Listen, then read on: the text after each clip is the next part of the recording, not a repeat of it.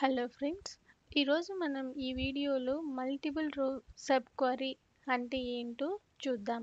నా ప్రీవియస్ వీడియోస్ని మీరు చూస్తే సబ్ క్వరీస్ మీద డిఫరెంట్ వీడియోస్ ఉన్నాయి. పార్ట్ 1, పార్ట్ 2 ఆ విధంగా. సో మీకు ఇంకా గ్రిప్ కావాలి అనుకుంటే ఆ వీడియోస్ని కూడా ఒకసారి విజిట్ చేయండి. అండ్ ఈరోజు మనం ఈ మల్టిపుల్ రో సబ్ క్వరీ అంటే ఏంటో తెలుసుకుందాం. మామూలుగా సింగిల్ రో సబ్ క్వరీ చూస్తే ఎప్పుడైతే ఈ ఇన్నర్ క్వరీ ఎగ్జిక్యూట్ అయితే మనకి ఓన్లీ సింగిల్ రికార్డ్ వస్తుందో, సో అటువంటి టైంలో దాన్ని సింగిల్ రో సబ్ క్వరీ అని తెలుసుకుందాం. మరి ఇక్కడ చూడండి, మన ఇన్నర్ క్వరీ ఎగ్జిక్యూట్ అయిన తర్వాత మనకు వచ్చే రిజల్ట్ సెట్ ఏదైతే ఉందో అది మోర్ దెన్ 1 రికార్డ్ కంటే ఎక్కువ మనకి అవుట్పుట్గా ఇచ్చింది అనుకోండి, దాన్ని మల్టిపుల్ రో సబ్ క్వరీ అని అంటాము. సో దీనికి మీరు ఇంకా ఒక ఎగ్జాంపుల్ రూపంలో మనం తెలుసుకుందాం ఈజీగా. Right A query to display the employee details who are getting max cell in each department from employee and department. ఇప్పుడు ఈ క్వరీని ఎలా సాల్వ్ చేయాలో చూద్దాం. ఇక్కడ ఏమవుతున్నాడంటే ఎంప్లాయీ డీటెయిల్స్ని డిస్ప్లే చేయమంటున్నారు. ఎవరి యొక్క ఎంప్లాయీ డీటెయిల్స్? ఎవరికైతే ప్రతి డిపార్ట్మెంట్లో మ్యాక్సిమం శాలరీ వస్తుందో, ఒక్కొక్క డిపార్ట్మెంట్లో నుంచి ఒక్కొక్కరికి హైయెస్ట్ శాలరీ వచ్చే ఎంప్లాయీస్ ఎవరైతే ఉన్నారో ఆ పర్టికులర్ ఎంప్లాయీస్ యొక్క డీటెయిల్స్ని మనం డిస్ప్లే చేయాలి. సో ఇక్కడ చూడండి, ఇక్కడ ఇది డిపార్ట్మెంట్ టేబుల్ అండ్ ఇది ఎంప్లాయీ టేబుల్. ఇప్పుడు ఇక్కడ డైరెక్ట్గా అయితే మనకి ఏ అప్రోచ్ లేదండి. ఫస్ట్ ఈ క్వరీని చూడంగానే డైరెక్ట్ అప్రోచ్ అయితే లేదు. మనం ఎంప్లాయీ డీటెయిల్స్ని డిస్ప్లే చేయాలి, బట్ అది దేని మీద డిపెండ్ అయ్యింది? డిపార్ట్మెంట్ వైజ్గా మ్యాక్సిమం శాలరీ పైన అది డిపెండ్ అయ్యింది. సో ఇది ఈ డిపార్ట్మెంట్ టేబుల్, ఈ ఎంప్లాయీ టేబుల్, ఈ రెండింటి మధ్య రిలేషన్షిప్ ఏంటి? Department number. సో మనము ఇప్పుడు ఈ డిపార్ట్మెంట్ నెంబర్ ఆల్రెడీ మన దగ్గర ఉంది. సో ఈ డిపార్ట్మెంట్ నెంబర్ని యూస్ చేసుకొని సో మనం గ్రూప్ చేద్దాం ఈ డిపార్ట్మెంట్ నెంబర్ వైజ్గా. ఎందుకంటే ఇక్కడ చూడండి 4 డిపార్ట్మెంట్స్ ఉన్నాయి. ప్రతి ఒక్క డిపార్ట్మెంట్లో కొంతమంది ఎంప్లాయీస్ ఉంటారు వర్క్ చేస్తూ. సో ఇప్పుడు నాకు సేల్స్లో ఒక 10 మెంబర్స్ ఉన్నారనుకోండి, దాంట్లో ఎవరికి హైయెస్ట్ పే వస్తుందో తెలుసుకోవాలి. అదేవిధంగా ఈచ్ అండ్ ఎవ్రీ డిపార్ట్మెంట్లో హైయెస్ట్ పే వచ్చే శాలరీని గెట్ చేసుకొని దానికి మనం వేర్ కండిషన్ని ఇక్కడ కంపారిజన్ ఆపరేటర్తో శాలరీకి అప్లై చేసామంటే మనకి ఈ డీటెయిల్స్ అనేది ఈజీగా గెట్ చేయవచ్చు. సో క్వరీని ఎప్పుడు స్ట్రైట్ వేలో సింగిల్ వేలో అప్రోచ్ లేకుండా ముందు డివైడ్ చేసుకోండి. ఏంటి ఇక్కడ మనం దేని మీద డిపెండ్ అయి ఉన్నామో ఆ క్వరీని ఫస్ట్ రిజాల్వ్ చేసుకోవాలి. దేని మీద డిపెండ్ అయి ఉన్నాం? డిపార్ట్మెంట్లో మ్యాక్సిమం శాలరీని గెట్ చేసుకోవాలి. ఫస్ట్ థింగ్ అదే మనకి. సో మామూలుగా మనకి సెలెక్ట్ ఫ్రమ్ అండ్ ఇప్పుడు మనం ఏం చేయాలి? ఏం సెలెక్ట్ చేసుకోవాలి? మ్యాక్స్. దేని మీద మన ఆపరేషన్? మ్యాక్స్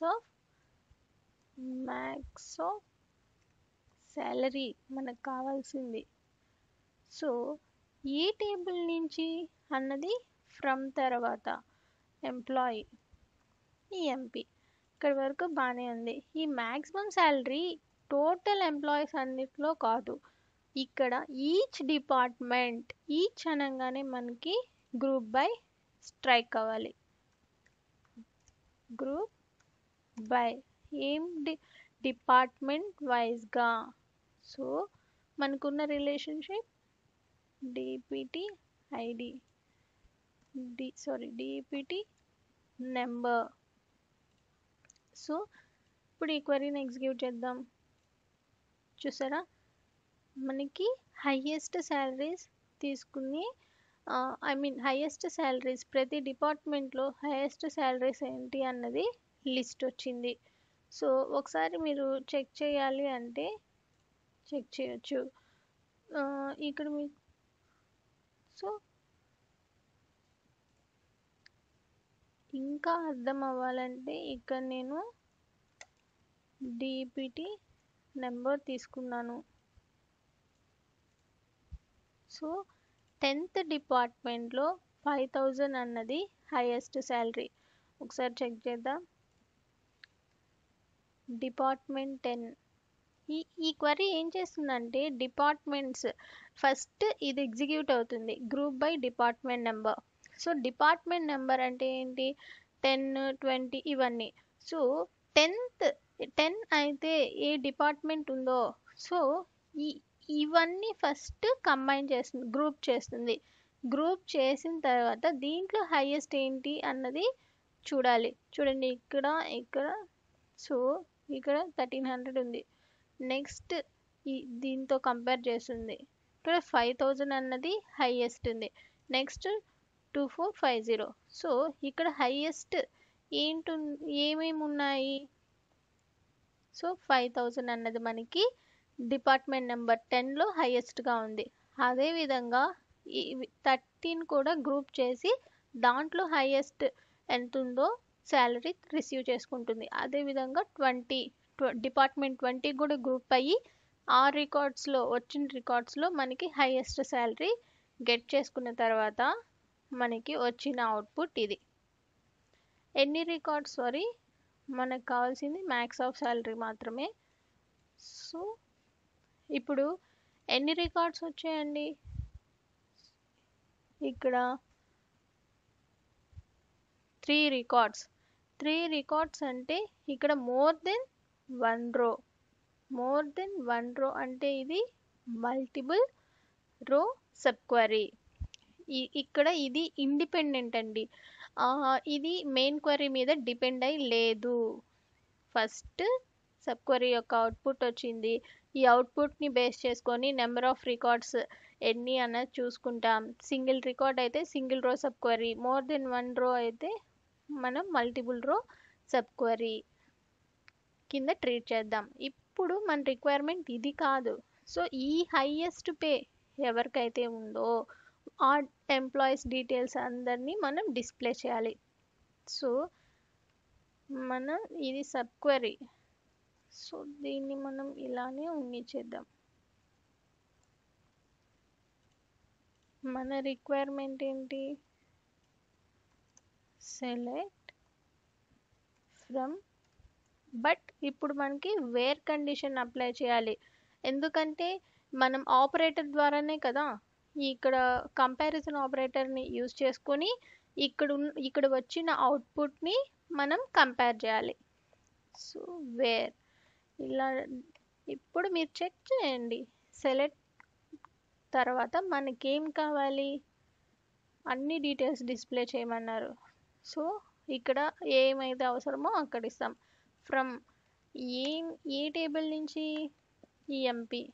నెక్స్ట్ వేర్ దేని మీద నేను పెర్ఫామ్ చేయాలి, శాలరీ. అంతే కదండి, నాకు వచ్చిన అవుట్పుట్ ఏంటి, దేని మీద, శాలరీ మీదే వచ్చింది. సో నా కంపారిజన్ దేని మీద చేసుకోవాలి, నేను శాలరీ మీద. శాలరీ చూసారా ఇక్కడ ఎర్రర్ చూపిస్తుంది. ఏం error, an expression of non Boolean type. So Boolean అంటే ఏంటి, ట్రూ ఆ ఫాల్స్. ఇప్పుడు మనం ఏదన్నా కానీ సింగిల్ రో sub క్వరీకి greater than, less than are equal to ఇలాంటివి యూజ్ చేస్తాం. ఎందుకంటే అక్కడ సింగిల్ రికార్డ్నే కంపేర్ చేయాలి కాబట్టి. బట్ మల్టిపుల్ రోకి వచ్చే కాడికి ఇన్ ఆపరేటర్, ఎనీ, ఆల్ ఇలాంటివి యూజ్ చేసుకుంటాం. సో ఇన్ ఆపరేటర్ని యూజ్ చేసి నేను ఈ క్వరీలో ఉన్న ఈ క్వరీలో ఉన్న అవుట్పుట్ ఈ క్వరీ ఇస్తుంది. ఇప్పుడు ఇదేంగా మారింది, ఇన్పుట్. దేనికి, ఇది మెయిన్ క్వరీ, ఇది సబ్ క్వరీ. ఫస్ట్ ఇది ఎగ్జిక్యూట్ అవుతుంది, ఇక్కడ వచ్చే అవుట్పుట్ ఇక్కడ ఇన్పుట్గా మారుతుంది. సో అంటే ఇక్కడ చూడండి, ఇక్కడ ఏదైతే అవుట్పుట్ వస్తుందో సేమ్ 5000, 3000, 2850. సో ఇవి రెండు సేమ్ అన్నమాట. బట్ ఇది మనకి తెలిసిన తర్వాత మనం మాన్యువల్గా పెట్టుకునే వాల్యూస్. ఇది ఎప్పుడు అంటే మన రెస్పాన్సిబిలిటీ అవసరం లేకుండా ఇదే ఫెచ్ చేసే వాల్యూస్. సో ఇప్పుడు చూడండి, ప్రతి డిపార్ట్మెంట్ 10లో ఎవరికి, కింగ్కి హైయెస్ట్ శాలరీ 5000. డిపార్ట్మెంట్ 20లో అనలిస్ట్, ఏంటి జాబ్ అనలిస్ట్. సో డిపార్ట్మెంట్ 20 ఇక్కడ చూడండి 2 వచ్చాయి, చూసారా ఎందుకు? ఇక్కడ మనం ఇద్దరికి సేమ్ శాలరీ 3000 ఉంది. సో అదే, సో ఈ రెండింటిని ఎగ్జిక్యూట్ చేసి చూడండి సేమో కాదో. సో సేమ్, అర్థమైందని అనుకుంటున్నాను.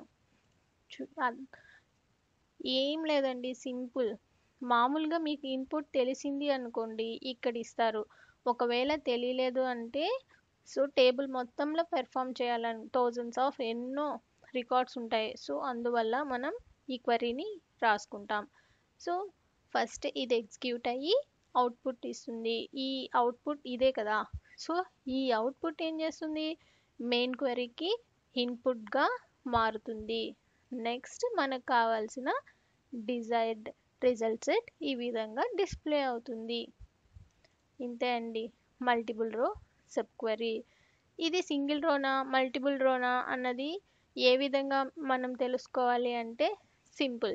ఇక్కడ ఇన్ అన్న ఆపరేటర్, ఆల్, ఇలా ఎనీ ఇలాంటివి యూస్ చేశారనుకోండి, ఇవి ఏంటి మల్టిపుల్ ఐ మీన్ రోస్ మీద యూస్ చేసే, రికార్డ్స్ మీద యూస్ చేసే కంపారిజన్ ఆపరేటర్స్ అనమాట. సో అలా కాకుండా greater than are equal to, less than are equal to, not equal to అలాంటి కంపారిజన్ ఆపరేటర్స్ యూస్ చేసామంటే అది సింగిల్ రో సబ్ క్వరీ. అండ్ నెక్స్ట్ ఇంకొకటి లాస్ట్ది మల్టీ కాలమ్ సబ్ క్వరీ.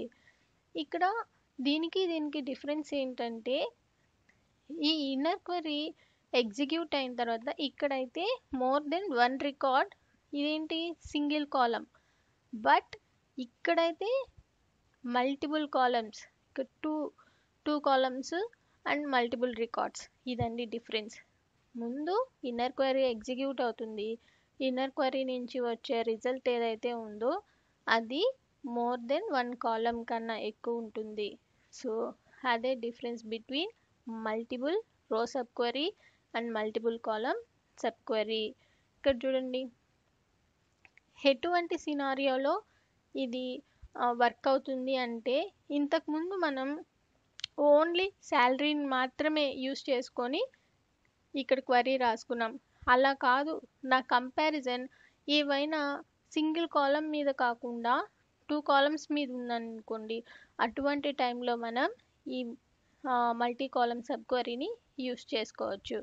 ఎలా అంటే ఇప్పుడు ఇక్కడ ఈ క్వరీని చూడండి, మనకేం కావాలి, స్కాట్ అనే ఎంప్లాయీ ఎవరైతే ఉన్నారో ఈ స్కాట్ అన్న అతను ఏ జాబ్ చేస్తాడో అండ్ అతనికి మేనేజర్ ఎవరైతే ఉన్నారో సేమ్ అదే జాబ్, అదే రిపోర్టింగ్ మేనేజర్ కింద వర్క్ చేసే ఎంప్లాయీస్ని మనం డిస్ప్లే చేయాలి. సో ఇక్కడ కండిషన్ ఒకటి కాదు, మామూలుగా కండిషన్ ఒకటే అనుకోండి, ఇందాకట్లాగా శాలరీ ఇన్ లాగా మేనేజర్ని అయితే ఎంజీఆర్ ఇన్ అని ఆ విధంగా మనం చేయొచ్చు. బట్ ఇక్కడ జాబ్ని కంపేర్ చేయాలి, మేనేజర్ని కంపేర్ చేయాలి, మోర్ దెన్ 1 సినారియో. సో ఇటువంటి టైంలో మల్టీ కాలమ్ సబ్ క్వరీని యూస్ చేసుకోవచ్చు. ఇక్కడ ఎస్క్యూఎల్ సర్వర్లో అయితే ఇది సపోర్ట్ చేయదు. సో నేను దీన్ని ఎగ్జిక్యూట్ చేయట్లేదు. మీరు ఆర్కెల్లో ఇలా వర్కౌట్ చేసేటప్పుడు ఇదే ఈ ఫార్మాట్ని యూజ్ చేసి ప్రాక్టీస్ చేశారంటే మీకు ఎగ్జిక్యూట్ అవుతుంది. And thank you for watching. A doubts ఉన్నా కానీ కమెంట్స్లో మెన్షన్ చేయండి. Thank you. Please like, share and subscribe to my channel.